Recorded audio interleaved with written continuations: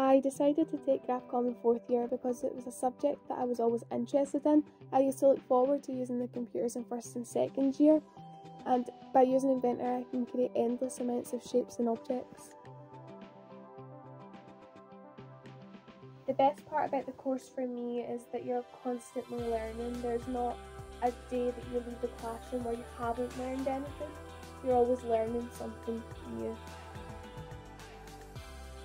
In graphics, you can expect to learn so many new skills in every aspect of the course, whether it's Inventor or sketching, and you don't have to worry about being stuck because there's always someone there to lend a hand.